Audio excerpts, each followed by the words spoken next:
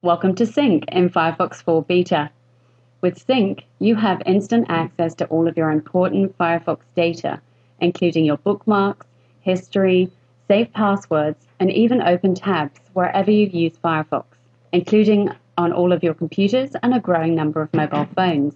In a rush to leave, but just found an interesting new website? With Sync, you can pick up just where you left off at home, at work, or on the go, just like magic. To enable Sync, you'll need to create an account. So let's get started. When you download the latest version of Firefox 4 Beta, you'll be prompted to create a Firefox Sync account. If you've been using Firefox Sync already, simply click I'm already using Sync on another computer and log in. You're all set. If this is your first time using Sync, click I've never used Sync before. Enter a username,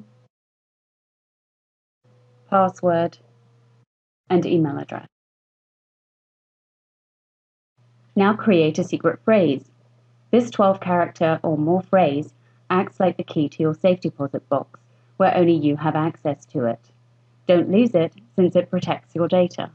Click Next unless you want to use a different name for your computer. Type the words as they appear. Then click Finish. You now have a Firefox Sync account. Your Firefox data will start syncing in the background.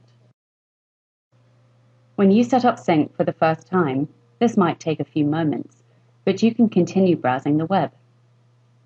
Once the initial sync is complete, the rotating icon in the lower right corner of your browser will change into the Sync icon. From here on out, Sync will keep updating your data periodically to ensure you stay in sync. Make sure to set up Sync on all of your computers.